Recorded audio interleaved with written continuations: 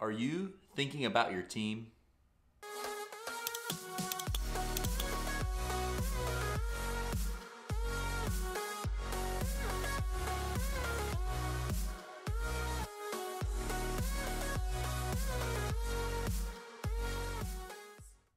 All right, guys, you know the drill. Hit the like button, hit subscribe, and hit that notification bell so you get notifications of the new amazing content that's going to be coming soon.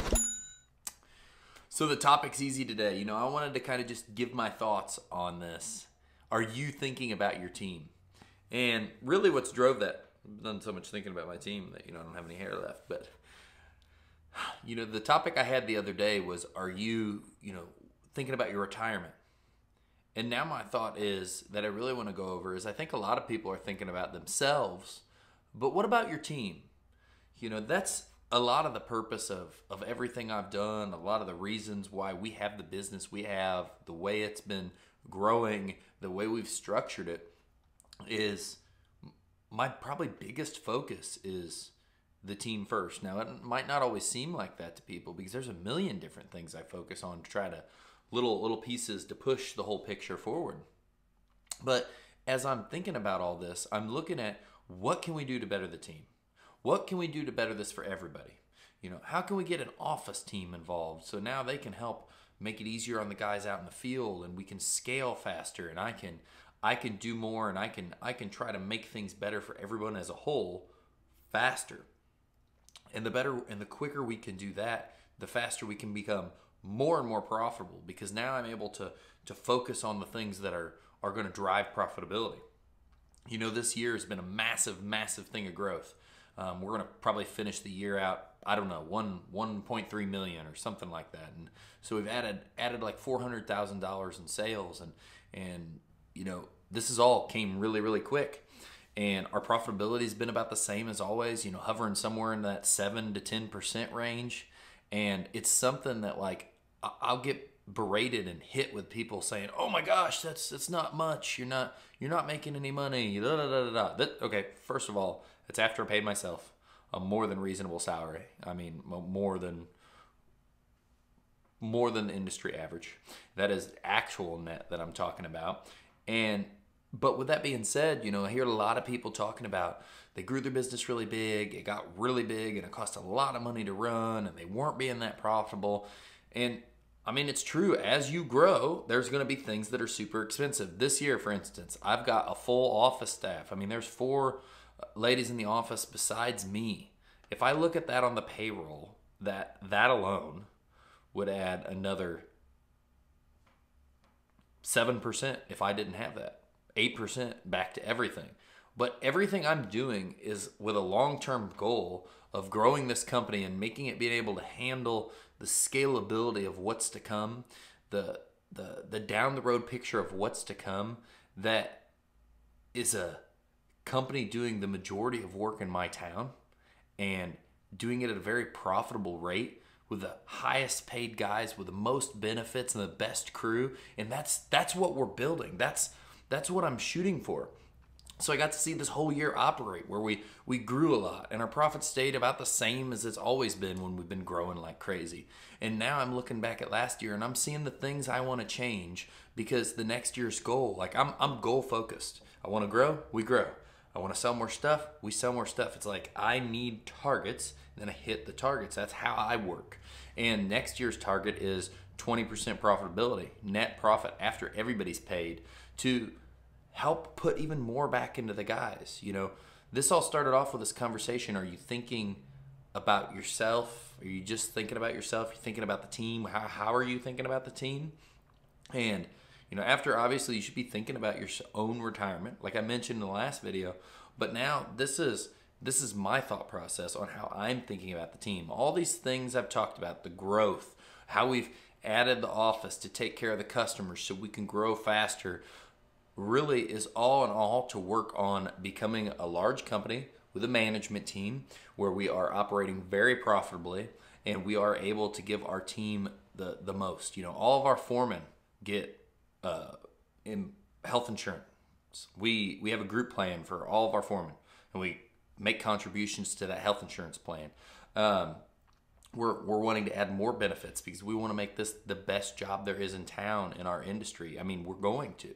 And in all of these things, it takes this whole big machine where we can focus on all these things and get these guys. Like, I want to figure out how to make retirements for people. You know, not everybody's going to be focusing on retiring. There's going to be a lot of people that are just here and they're just working. But, you know, this growth isn't, there's so many plans for this. Another plan is I want to make sure that no one comes in here and ever has to stay stagnant. So if it is just me running around with like 5 guys doing work, that's fine. That's a great business. But for me, what bothers me is I'm probably going to be the king of the castle all the time, and there's never going to be much. These guys can only go so high. I want other guys and women to be able to become management, come in this company and get a high-paying job that, you know, they can make a really amazing career out of. And then a lot of foremen to get high-paying job that they can make a career out of. And then a lot of crew leads that look up and aspire to go up the chain with everybody else and get to a place where they've got a career where it's long term. So that's how I'm thinking about the team. That's what I think about 24/7, whether people see it or not. You know, when it's working on the company analysis, when it's writing my goals down every day, you know, that I'm an empathetic leader and you know, I give my employees every chance to succeed. That's something I write down every day because I want to focus on how to do these things, how to make these things better for people, how to make careers for people. And it can be hard to see sometimes from the outside looking in because it might be as simple as something I'm trying to better in the business that I know is going to help everything, that's going to help the whole, that makes us be able to do more.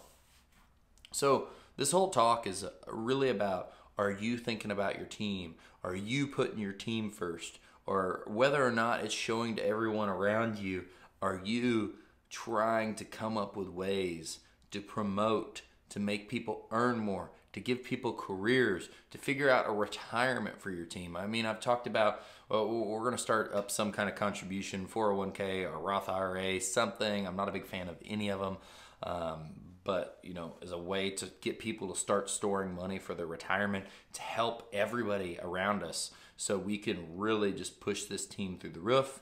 And we can give opportunities, like I said, give everybody around me every opportunity to succeed. Anything I know, I want to share with you.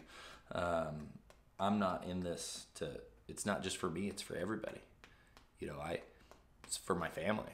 It's for friends. I want to be better because of what we're doing. For employees that I'm hoping someday, you know, if they're not yet, that I'm going to have more employees that are just like family to me. You know, I mean,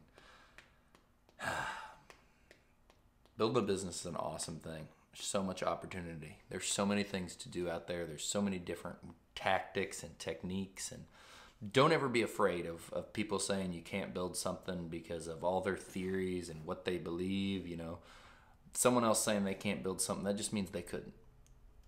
Know that if you're watching this, I'm going to wrap this up with, I guess, just a little bit of inspiration. Know that if you're watching this, that everything's possible.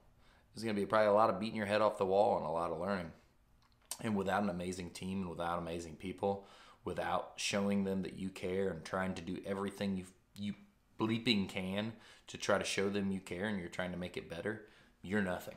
You know, you're nothing without a team. I'm nothing without my team, and I love and appreciate every single one of them. That's why every little thing, from the Christmas party to the benefits to the things we want to make better to the surprises to the bonuses to the monthly biggest badass, you know. Build an awesome team, build an awesome company, build an awesome life.